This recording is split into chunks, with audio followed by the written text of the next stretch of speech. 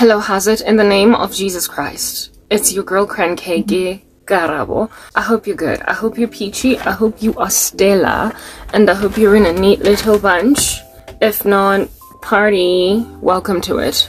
Nobody here is cool. The world, is it coming to an end? I'm already sure. But what I'm certain of is that mine is, if I don't get back to exercise. Alrighty. It's hot. It's boiling.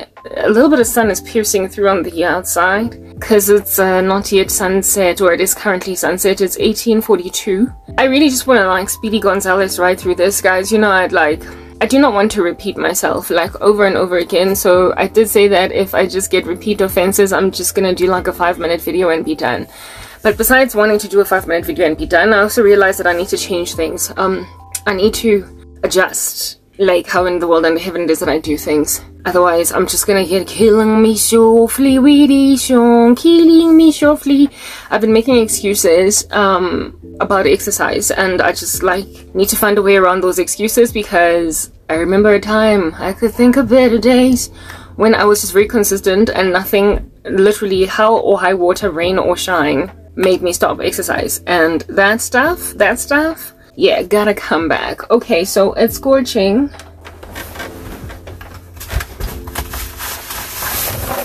It is boiling, like thoroughly. And because it's boiling, we need our fan, because we have to switch off the regular fan. What do I want to say?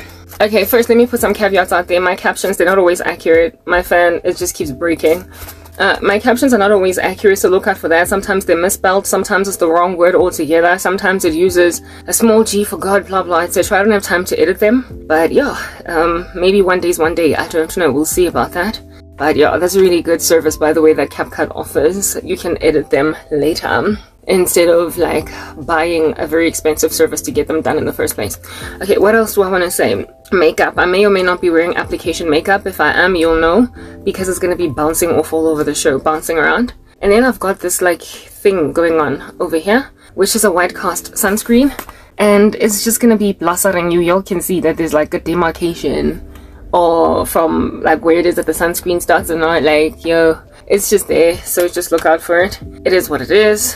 I then have like a segment now where I blush my cheeks to show people that I'm human. If you prick me, I bleed, but it's getting boring. But let me just like do it anyway, just in case you're like intrigued by the prospect of that being a thing. Boom. There's evidence of the fact that I'm only human after all. I'm only human after all. Don't take a chance on me. Alright, let's get into the topic of today. What in the world am I talking? Like, I'm exhausted from the same things being repeated over and over again.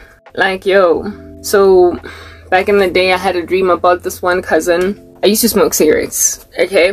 I used to smoke cigarettes when I was very young, and I just like, yeah, whatever. I didn't even like it. I eventually quit it. I started smoking cigarettes when I was like 17, and then I stopped when I was like maybe 23, 24. Because it was just worthless. It, like, yeah, I never ever grew. They never grew on me. Even though I just kept doing it. It was peer pressure. So thank God I dropped the habit. Righto, cool beans and bananas. Well, this cousin, I've had a dream, historically, of her throwing a lit cigarette in a room where I was sleeping. And I woke up and realized there was a burning cigarette on the floor. And I took it and I threw it outside all irritated. And then she threw it back in, and she, like, I was, you know how with dreams you can see from various vantage points, like from different dimensions, from different angles, you can see the same thing happening. It's weird like that.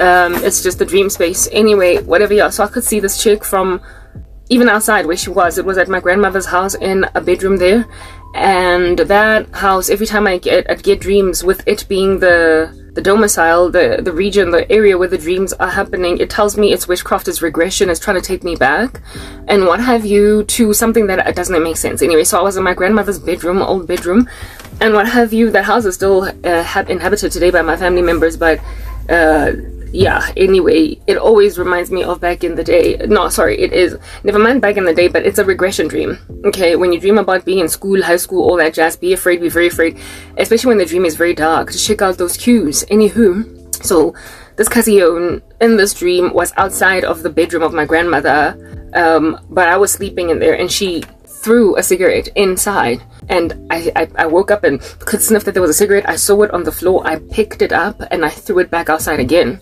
as lit as it was. And I saw from a different angle her being outside. On her face, she was incredibly irritated to a point of creasing her forehead. You could see the 11s on some. She just needs to smoke now. She must smoke again. She must smoke again. So she throws the cigarette back in, and then I pick it up yet again and I throw it outside. And the dream pretty much continued in a loop like that until it stopped, or I woke up. I can't remember. That at that stage when I had that dream, I was still employed. I was still okay. Life was still thriving for me. I was good. Nothing had yet fallen apart. So when I woke up from it, during the time when I was still employed, I brushed off a lot of my dreams. I didn't see them as much. I didn't realize it was witchcraft. I didn't see. Yeah, you get my point. Very well, that was that dream. And then around the same time when I was still employed, I had yet another dream of my cousin, right? She was having in my dream an affair, an adulterous affair, an affair basically with a married man. In and of herself, she in that dream was not married, and she was having an affair with this married man, and this married man was treating her like a scum of the earth. Like he would just have sex with her and then be like, okay, it's time to go now, goodbye. It's not like he was in love with her. He was just happy to humor a single woman that's prepared to basically give him bojohle bagage. And in my dream, she was crying and all upset. And then she would enter into a depth of anger, like a lot of anger at me. Like she was angry at me. Like here it is that this married man is treating her like trash. And then she feels angry at me. And in that dream, she then went and grabbed me from wherever I was, because somehow strangely I was in that ecosystem, and she threw me in the room where this married man was at. Right? On some take her. Do the same thing that you are doing to me, to her. And I just looked at the situation and said, what am I doing here? I want to go. And it's like I was being coerced, and this married man guy was just standing there looking like a shadow figure, like a dark black figure that was just standing there as I was being thrown to him. And this cousin of mine in all of her anger was trying to throw me to this married man, right? That dream ended more or less around those same ends, goals, strivings, what a fish paste, whatever. So yet again I get another dream about this cousin. And this time around, she wasn't all by herself. In my dream, there were quite a few forces. So there are these two guys I used to work with at MTN that did me dirty. Anyway, they were in my dream. I have arachnophobia. That is a fear of spiders. Okay, just naturally. However, I'm improving. I'm getting better because there's so many of them crawling around me these days that like proper conquer the fear or deal or just like die. Yeah, like I just doomed one now in the corner over there. So my arachnophobia is not as extreme as it used to be, but it is still there, right? If I were to see a big fat giant tarantula, I'd probably pass away. Alrighty, cool beans and bananas. So because I've always had arachnophobia as an issue, the Lord always uses spiders in my dreams, and big ones that are very unfathomably scary, to show me something that is instilling fear in my life, but you know, fear not, for I am with you type thing. He's busy telling me, just like arachnophobia, it's an irrational fear. Karabo, it's like proper, like you are scared for no reason, because I got this. Anyway, with that, bank it, that information, sit on it. Yeah, so I wake up in this dream, and so I used to stay, at the time I was employed and everything, I had moved out of my apartment to live at my mom's house because I wanted to finish paying off my debt so that I could buy a house. Okay, so in this dream, in the season of having this dream, I was living at my mother's house, right? And in my mother's house in Reemsig, where she stayed, there were 3 bedrooms, and one of the bedrooms, I guess, was mine, and it was a very spacious house, and my mom had an ensuite bathroom, while we had also an ensuite bathroom, like the bathroom for the children, if you want to call it that. It was a walk-in from both bedrooms, like it was a bathroom, and then the one bedroom went into the bathroom, and then the other bedroom went into the bathroom. So there were 2 doors to that bathroom, both doors of which were from the bedrooms where you could go in. So you could say to a certain extent that the kids' bedrooms also were ensuite because they also had their own bathroom. It's just that it was a shared bathroom between 2 siblings. Very well, cool. So it was essentially a very beautiful house, and it was a very beautiful, it was a spacious bedroom. I also had my own like flat screen TV on the wall, and yeah, very comfortable living conditions. Those she lost that house because that's just what happens when people don't honor God. They make mistakes that cause them to lose quite a lot.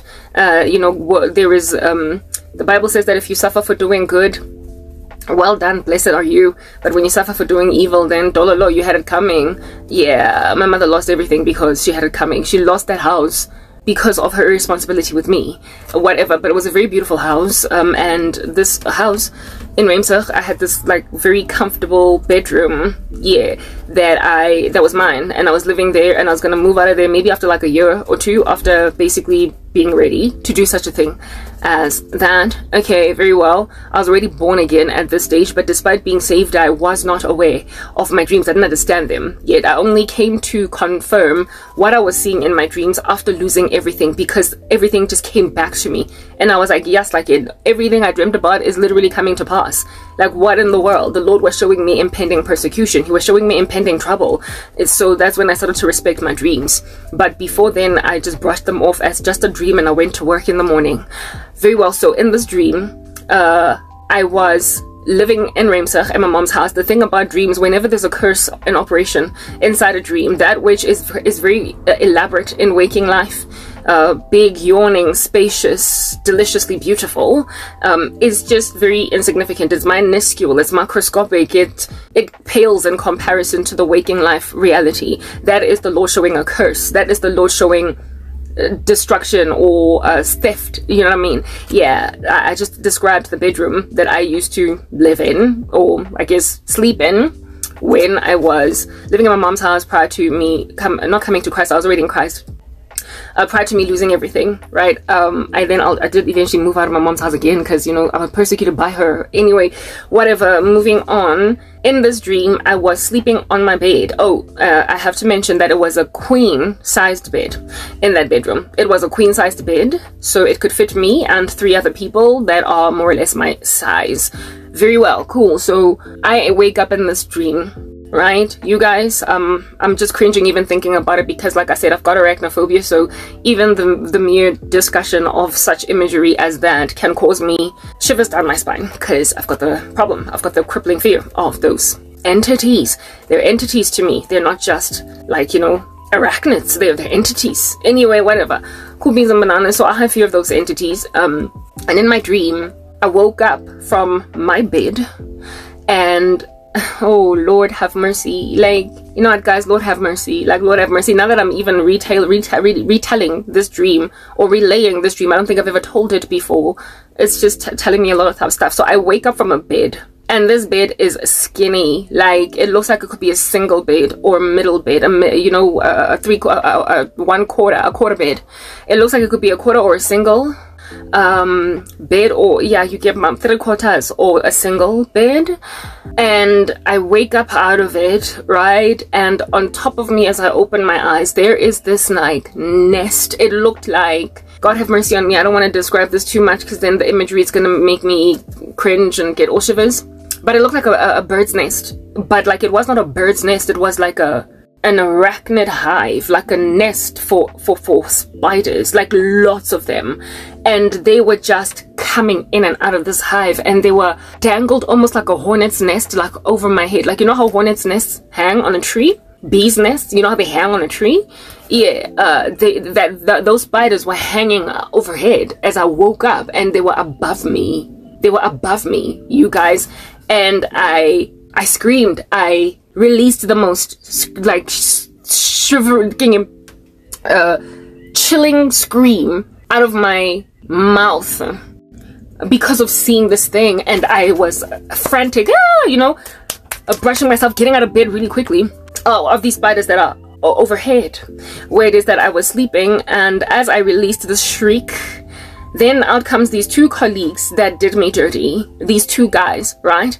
One of them is, let me just describe these 2 colleagues, because their stature is important. They were both very skinny. Not skinny is the wrong word, I guess skinny to a certain extent, but they were little men. They were tiny, they were short. They basically were any man's worst nightmare to be a size. Do you understand? Men are not big fans of being short or skinny for that matter. They prefer to be kind of orky, bulky and tall. And these guys are in waking life anything but. They're both really small guys. They just looked very small for their age. They were past the age of puberty and everything, and yet it looks like they never graduated past looking like a 7 or a 10 or a 12-year-old. Anyway, whatever. That's what these men in stature look like in waking life. They were my colleagues and they were friends, and I had good relations with them, you know, but like it turns out that they didn't have good relations with me. I've been stabbed in the back by literally everything and everyone that can stab me in the back. People just hurt me for no reason at all. I am quite a tall woman in waking life. I'm 1.75 meters tall, so yeah, I've always had an issue all throughout my life with dating in this country, because South African men are very short. A lot of them, South African black men, they are very short. Yeah, it's rough to find a guy that's nice and tall. They're in the black community for whatever reason in this country. It's not a black thing generally, because if you go up north in Africa, you find these like towers, these Kenyan men, these Senegalese, these Nigerian men, they're just so tall, but South African men, for whatever reason, they just fall short. They're like they got the short stick in Africa. Yeah, because we know that it's not a trend. It's not a typicality that black men are short. It's not. If anything, quite the opposite. They can be big, they can be huge. Black men can be massive, but in South Africa, they're small. Like, I don't know what's going on, right? That's why I need to leave this country. Anyway, whatever. Right, so here it is that these two small, that mention of the size of these guys is not for the sake of emasculation or whatever. It eventually comes in handy in this dream so you can understand what's going on, right? So here it is that these two guys rock up by a kamoga out of wherever in this dream where I'm sleeping in this little tiny room, this small little bed, right? That's much too small for a woman my size, okay? Yeah, because like I said, I'm a tall woman, but I was sleeping in this tiny bed. It looked like a child's bed, and there was this nest of spiders on top of me that I was screaming at. The room that I was sleeping in was small. It was cramped. It was tiny. It looked nothing like the waking life room that I had, like the room that I slept in. I'm going to be doing edits as I speak, you guys, right? So in the background, that's what it is that I'm looking at up there. In waking life, oh, goodness, I need to be able to maneuver my mouse with ease, so I just need this pillow. Alrighty, cool. Yeah, in waking life, I told you, I just described to you guys the bedroom that I used to sleep in my mother's house, right? It was spacious. It had its own bathroom. It had like this whole flat. It was just a beautiful bedroom, like any person's like dream, really. If you were a child growing up in a house, that would be your dream bedroom, and that's what I had. I wasn't a child, of course. I was like a whole adult, but remember, I'd moved back home. All right, so it was ideal for a woman my age because it felt properly like my own apartment, what have you. Very well. In this particular room was narrow. It was extremely small. It was squeezed and it was narrow. And the bed that I was sleeping in was also very tiny. It did not fit me. On top of up head, there was this spider's nest. And then I scream because I've got this crippling fear of spiders. I'm an arachnophobe. Very well.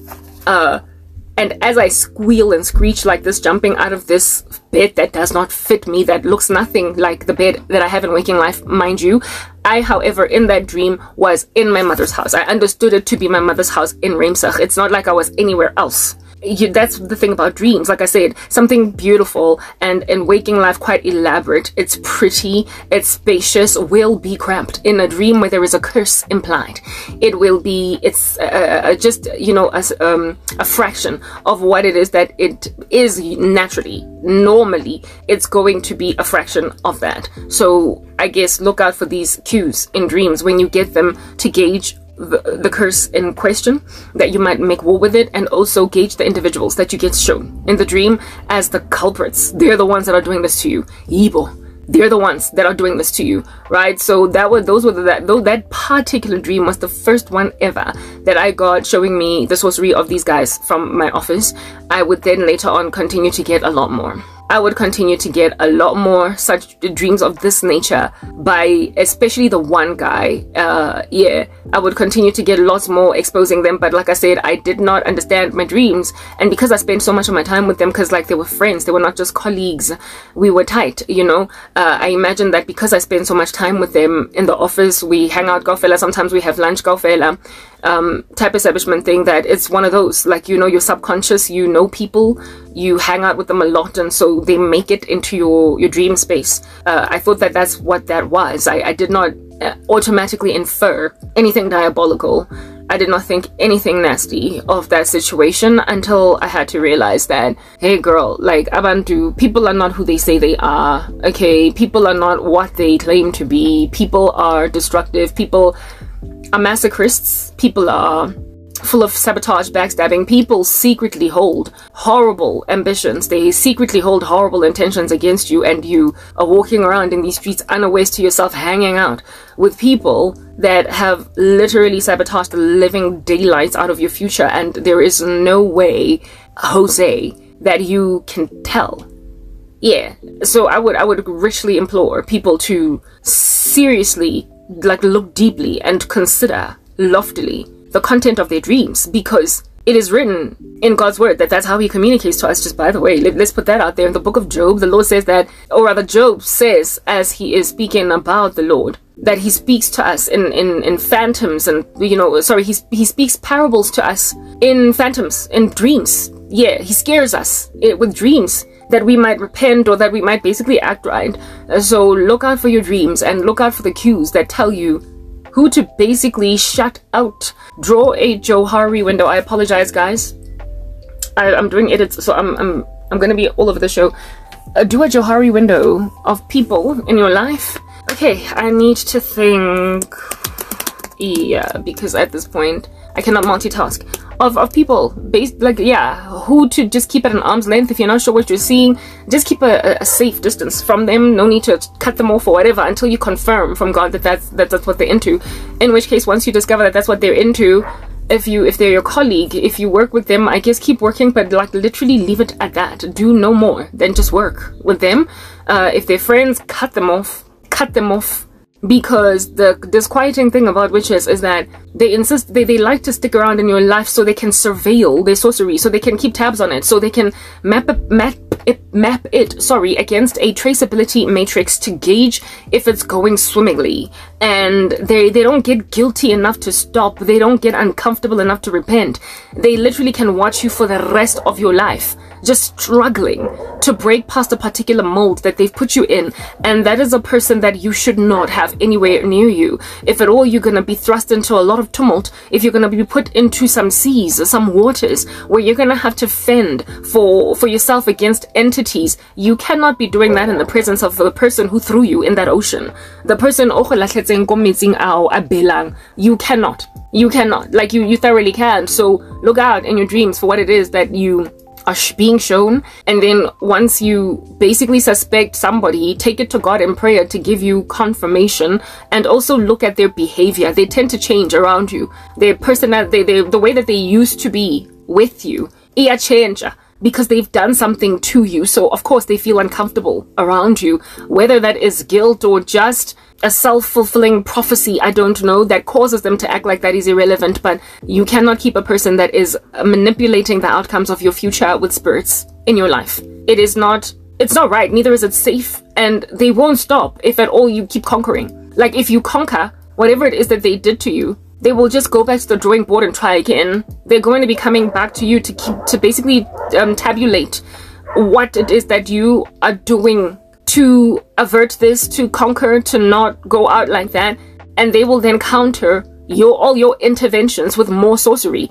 Believe me when I say that bajwalo, it's like abana ho. They don't stop, guys, even when like relationships flounder and they get found wanting, or even when they have a falling out with the person, especially if they have a falling out with the person that they have afflicted, they don't stop. They don't stop. If anything, they just go back to the drawing board. They keep trying, like, over and over and over and over again to finish you off.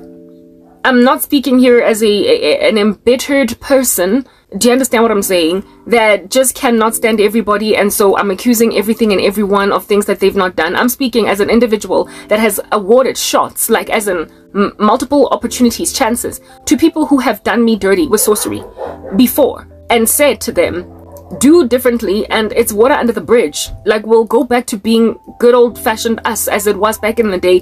And they abdicated the opportunity for reconciliation in favor of their selfish ambition for the outcomes of your life. They literally chose to lose a friendship in order to finish you off. Like, it happened with my former best friend, and it keeps happening with like family members of mine, etc. Like this one cousin of mine, one of my best cousins in the family, like we were very tight. When I discovered what she was into, I sent her an email and I told her, I know, but it's okay. It's water under the bridge. Just stop doing what you're doing. Plus, Christ heals. He forgives. It doesn't have to get that deep. I saw that you've started doing some strange stuff. Just stop. And it's nothing. Literally, like I said, water under the bridge. And she chose to ignore my email and carry on. And with my knowledge, like, knowing that that's what she's doing. And that's how it is that a lot of people that afflict me like this continue to do. They continue to hurt me knowing that I know. The knowledge of my knowledge, all that it achieves is essentially a broken or devastated relationship. We are no longer tight, I guess. Our friendship ends. Our camaraderie with one another ends. Yeah, that's all that it achieves. It does not achieve repentance. It does not make them stop, because there are people who are determined for other people's destruction. Like, they are literally determined for the destruction of their own family members or friends' lives, or whoever it is in question that is the victim out during these streets. So when I say, look out, like read them. Remember, first and foremost, right? Seek the Lord's face to remember them. And when you do remember them, look out for cues. If it was a very disturbing dream with you looking anything other than what you presently are, guys, I'm kidding you not right now, okay? Like, I lost everything, having been shown that I would lose everything. And yet, at the time when I walked into my trauma, I never fathomed that I would ever be in such a position like as that. Because, guys, I was so successful a day in my life. I was so successful, and I was literally, I had arrived. Like, you know, it is so hard to crack into certain environments, and I'd already cracked into mine. And so all that was needed now from this point forward was to just continue to trampoline upwards, to continue to jump upwards, because I was already on the right track, and I got uprooted from that. It was a big fat culture shock. I was not in the days anymore where I was trying to get a job interview, where I was trying to work for a certain company. I had cracked into certain places that were very hard for me to initially crack into. So I never fathomed that I would ever suffer want, not like this ever in my life. Not a contingency I was ever planning. We understand life has peaks and troughs, ups and downs. You know, you move laterally, sideways, and you're in an ocean and the waters are turbulent, or you're in an airplane and there's lots of winds and lightning. Yeah, we get that life has those moments, but this level of being flattened to the ground with going absolutely nowhere and no amount of attempting to get out of it works. This here is anomalous, and this here is pitiful, and this here is the stuff of entities, and this here is induced or inspired by people literally in your life. So when I say, when you get dreams and they seem far-fetched, ingati, something of this nature can never happen. No, not me. Cause look at what I'm doing right. I'm okay in life. It's not, I might have a rough patch in life, but goodness, like, I'm always gonna be set. It's gonna set me for life. Like, you know, when you get to a certain place in your space in your life where you feeling that you were set for life because you conquered, you fought through waters and got somewhere that was very hard for you to get into. Basically, all that, like that carpet just gets pulled, that rug from under your feet, and you fall on your nose, and you are expected to commence from the very beginning again. You are expected to just start from scratch, breaking literally with that as a reputational flaw on your part, with that chilling on your neck, as that's always going to be your history. You are the person that had it all and you threw it away. When people are trying to make it look as if though uzilahlile, uzithelile, when waziphonse emanzini, ungaphumi, to not breathe ever again, when people are trying to make that appear as if though that's what you did to yourself, it then gets very patronizing, and that's why you cannot continue to have these people in your life. You can't. They are sporting with you very competitively to a point of literally observing, almost like spectators at a game, your either fall or rise. And that sport that they watch is basically for them a monitoring affair where they are looking at how it is that their sorcery is doing ever since they did something to you. They are checking to see how are you boding? How are you boding ever since by what they did? When you find out, the only thing that is the difference between finding out and not finding out is that when you find out, relationship gets destroyed permanently, like it's over. Y'all are no longer friends. Y'all are no longer talking like uphelile. This thing, there's nothing that's coming through in this relationship other than cancellation, deletion. It's over. Cessation. It's done. Kuphelile. Yeah.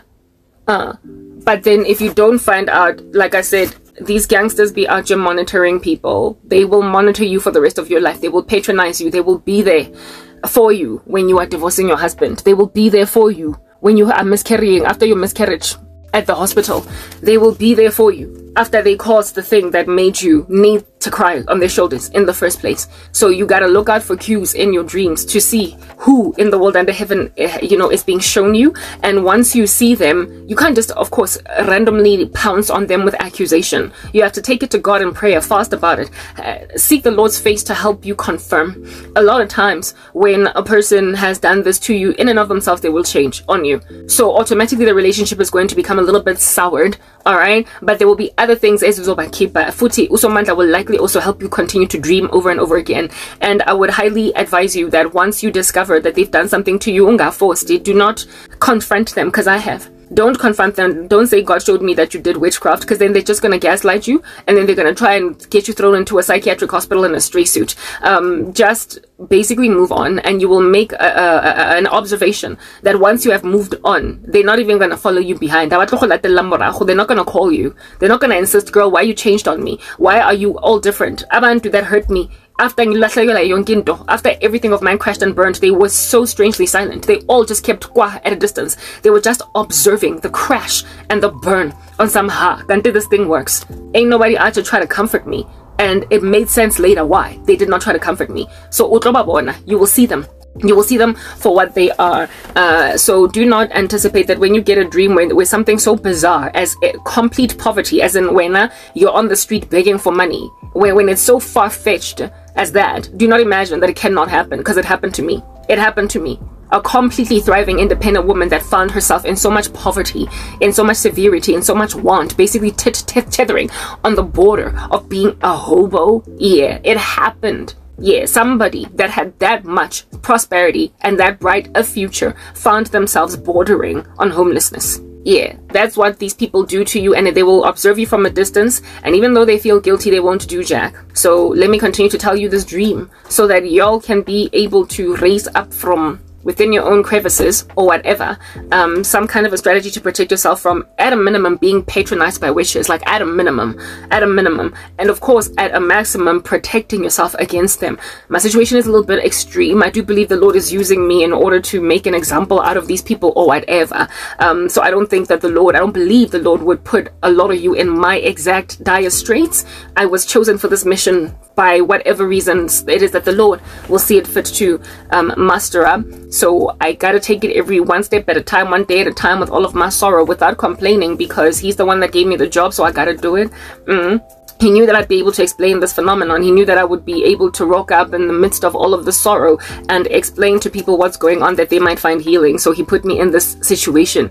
Yeah, but not everybody's going to be thrown into it. Let's just put that out there. So don't imagine that just because you dreamt of somebody impoverishing you to a point of begging on the side of the street, doesn't mean that it's gonna happen. Sometimes the Lord will enable you by just the Holy Spirit. You will conquer, you will fast, you will pray, and that person will be humiliated. But whether or not the Lord allows you to go through the miry waters, or if the Lord stays you from that space, you have got to get rid of certain people. Like, you just cannot have them in your life, because when you are free from the tumult that was impending you, because you were that prayerful fasting saint, they will go back to the drawing board. Only look at what's going on in my life. People literally keep going back to the drawing board.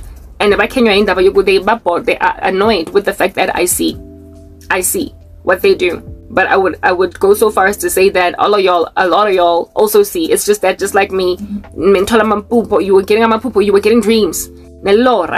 But you were so okay in life, and that situation in the dream was so bizarre and so far-fetched, like I said, that you imagined it's nothing. You just brushed it off until boo. Here it is that you're in all of this torture, you're in all of this tumult, you're in all of this situation 10 years down the line, a whole decade down the line, and you're still suffering, and people are still carrying on, doing whatever it is that they want to do. Let's just carry on giving the story. Okay, yeah, this particular dream. So in my dream, the thing, I feel it's a guy. Where is it? I was in this like very narrow room, very squeezed up establishment that I was in. I woke up. I was freaking out. I was, however, in my mother's house. However, the room that I was in did not compare to the waking life room at all. It was very substandard. It was lowly. It was mediocre. It was microscopic in its glory in comparison to the room in waking life. And after I scream and yell and get out of this bed where there are spiders hanging up top above me, these two colleagues impend. They come out of nowhere and they are laughing at me, like literally hosing themselves, okay? Hysterical, stitches and everything, just laughing at a person that is screaming because she is an arachnophobe. She is an arachnophobe, and she woke up with like the whole, like just a nest of spiders crawling above head. And I came to discover that these two guys are the ones that put that nest up there. In other words, it was a prank. They put the nest up there knowing that I've got a crippling fear of spiders. And when I woke up screaming, they laughed at me.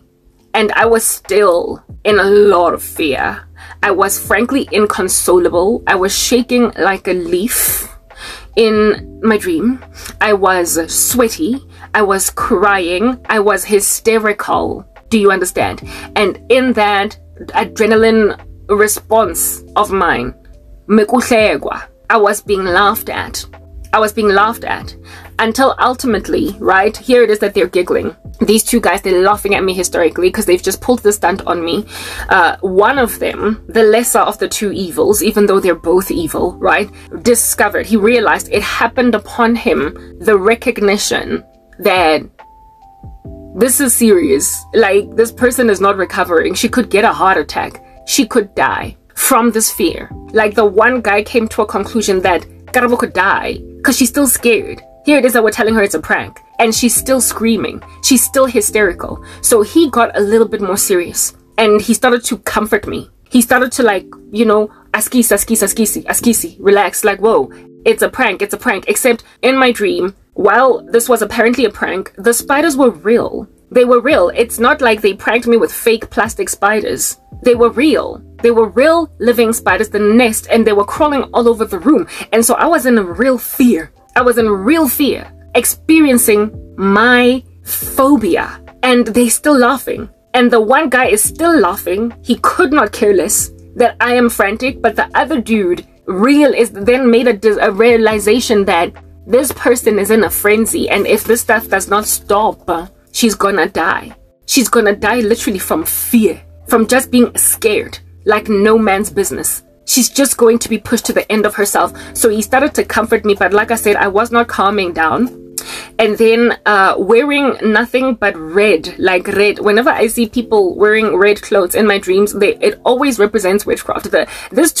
It's not true for everybody, so don't go and apply it to yourself. It took a long time for me to basically unravel or interpret my dreams based on cues that I get. And one thing that I spotted across many of my dreams is that the color red, that's God telling me involvement of witchcraft or presence of sorcery. And if the room is red, it says that there's the presence of sorcery. And if the person is wearing red, it says that that's the witch. It says that that's the person that is doing this thing. So red and also red and black mixed together in my dreams don't say anything valuable. Okay, very well. So this cousin of mine gets into this bedroom that I am sleeping in, where I'm frantically screaming, and she's wearing nothing but red, like literally blood red from tip to toe. It's almost like it was a cape. Yeah, red. Never mind pants and like a shirt or whatnot. Yeah, she walks in to this bedroom and very calm and a very cavalier constitution without gauging or rather appropriately responding to the seriousness of the matter. She is like, whoa, I heard you screaming. So that cousin did not live with us at all. She's actually never lived with us, but for whatever reason she was there that morning, right? She comes into my bedroom and she's like, wa screaming, wa, I can hear you screaming outside, you know, what's wrong? Like, what's the issue? Like, why are you screaming so much? Relax. And then she pulls me out of that bedroom. Okay? She pulls me out of that bedroom. And then once I'm out of that bedroom, my mother's house was very beautiful. That house in Remsach, it was very, very, very pretty. Okay? And I was in the kitchen in front of the microwave. Yeah. And I was, okay, so back in the day when I was employed, I used to really go out of my way to get myself all dolled up for work. I dressed like no man's business. I used to kill it. That's what I'm getting at. Beautiful shoes, beautiful dresses, beautiful jewelry, like hair on fleek. I was that put together girl, all right? Yeah, Umona. You discover just how wonderful you are when people all want you destroyed and you are like, I didn't even know I was that wonderful. Well, thanks for confirming it. But one thing I had going for myself that I did not have any doubts about was the fact that I could dress. I could put a good outfit together. So I'm poor now, but I can really, really dress, right? Totally could have done a fashion blog out here in the streets, and it was no different in the office. So I was wearing this beautiful navy blue dress that I bought from Trenery. It was a Trenery dress, you know, Trenery Yako Woolies. Yeah, they've got like this section of the just gorgeous female apparel that, well, I don't know if they've gone male now, but it's just beautiful couture for women, that I used to buy a lot of my office outfits, my office suits. I used to like purchase a lot of them. Go Woolies, the Trenery brand. I was like a massive, like gargantuan fan, and I had this gorgeous like dress, yeah, Trenery, that had, I think I still have it, I don't know where it's at. I could actually show it to you, but I'm not in the mood of going go tropong. Oh no, I need to charge. Battery low, 15%. Battery low, what is happening? Battery low, 15%. Charge. Yeah, and the battery's dying quickly because the room is so hot, but thank goodness this phone functions unlike all these other phones. Hey yo, I just plugged the charger. Why isn't this thing charging? Oh, it's because Keshi's ish. Or did I unplug this by mistake? I definitely did not unplug it. This thing wants to die. Oh no, ish. Come on, man. You cannot do this to me. It's hot. That's why.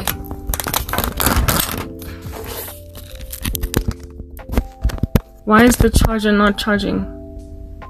Battery power now 13%. It's like it, you know. I cannot work early for these reasons. So now I gotta stop recording. Until when? Like literally, until when? Oh, guys, yes, like it meant my life. Let's move to the next part, guys, because this thing is just gonna die on me. I have a little charger because this room is just boiling. Perhaps I should just let it calm down while I look for the dress. Yako Trenery.